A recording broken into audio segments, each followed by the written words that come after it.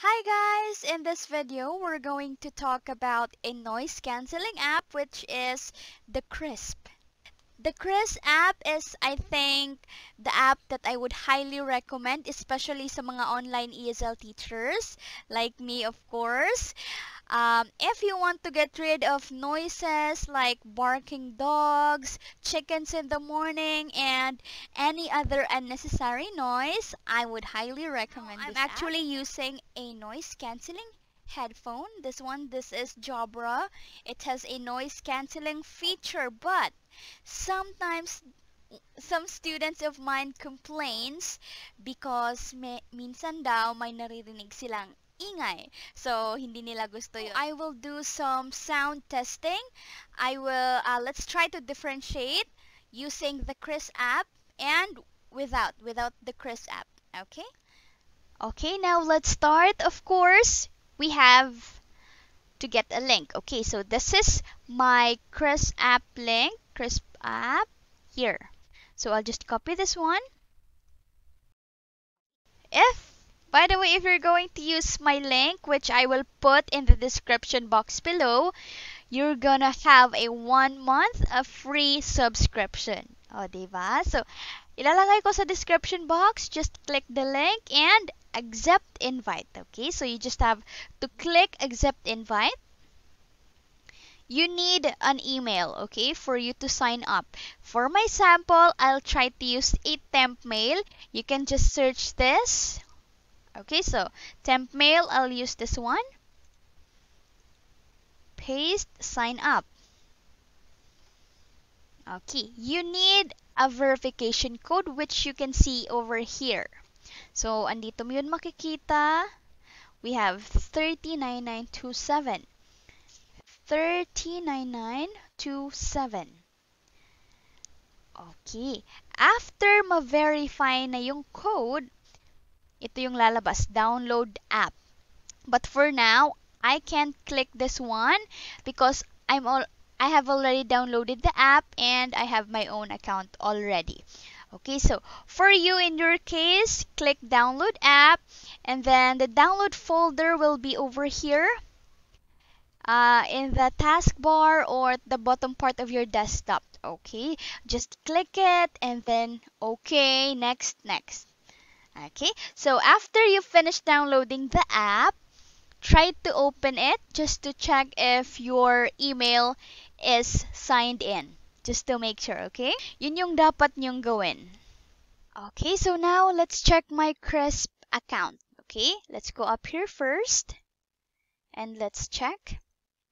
So, ito yun. This is my account and makikita nyo dito, used by Screencast-O-Matic. Every application na gagamitin nyo, nagagamit kayo ng microphone, you have to change the sound setting. Okay? So, I'm using right now this. So, it is used by this app recorder. Okay? Let's go to my account. Okay, so ito na yon. And as you can see, this account, it will expire on February 27, 2021. Okay, so ang tagal pa next year. Next year na pala. By the way, guys, last November, I already have my KRISP account. Okay, but during those days, I did not use my email, which is this one. Okay, I only used random email from temp mail. So, using that one, meron akong 14 days of free use ng KRISP app. Okay, may nakita kasi akong videos from YouTube, a lot of videos from YouTube's explaining about how to get a lifetime subscription sa KRISP. Okay, and isa doon yung mag-change email lang. Okay, so what I did the last time, okay, is I used, of course, an email from temp mail. And pag malapit na ako sa expiry date ng 14 days, so I'll just sign out the account which is registered here. So I'll sign it out and then again, I'll try to pick a random email, a different one. Okay, and sign in ko na naman ulit dito sa account ko. But unfortunately, yesterday when I was trying to change my Crisp account here to have another 14 days of extension, it did not work anymore.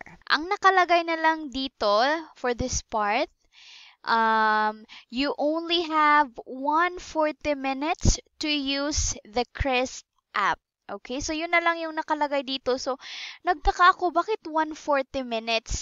Dapat 14 days yung extension kasi nag-renew ako ulit ng email. So, because of that, I decided to use my working email, and I tried making another Crisp account. So, it did not work anymore. I don't know what happened. Okay, so baka nabuko na nila tayo, guys. Okay, so yun. So what I did, because I have here my link, which is this one, of course, I tried to make another email, a different email from temp mail again, which is here, which is this one. Okay, when I tried to accept the invite and I'm done, you have to install pala on a different computer. So, hindi na talaga gagana yung different email lang. So, hindi na talaga yun gagana, guys. So, you have to install the app itself on a different computer.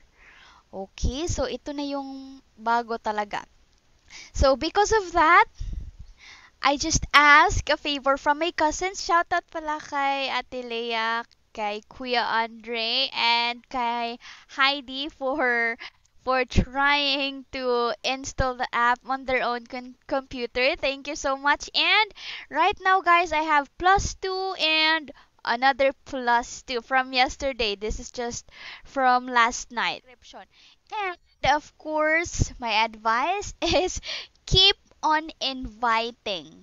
Okay? Ang ginagawa ko na lang for now is yung mga kapitbahay ko rin. Yung kapitbahay ko, my friends, my relatives, I try to message them and ask for some favor. So, sinasabi ko na lang, please register using my link and download the app, and after that, kung hindi naman nila gagamitin yon, just try to uninstall. So, yun na lang yung talagang ginagawa ko just to have a longer subscription.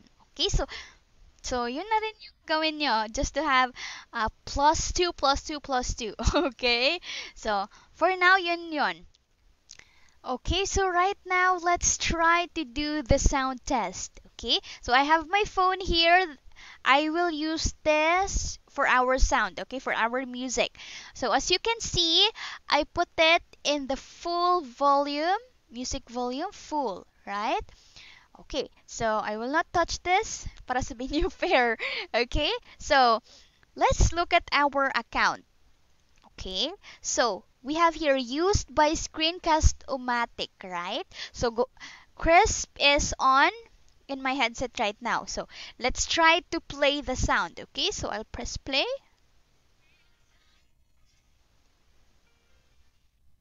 Oh, okay, so it is now playing. Okay, can you hear it? I-forward ko yung music.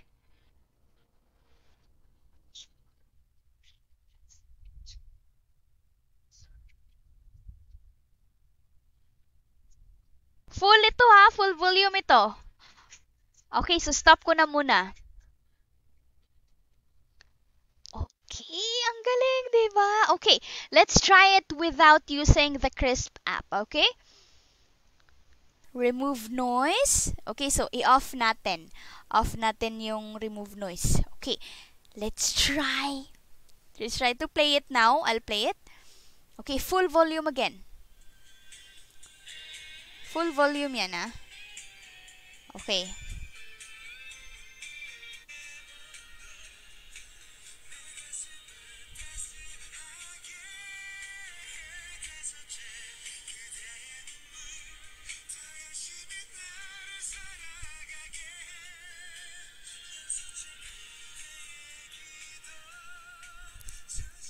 Okay.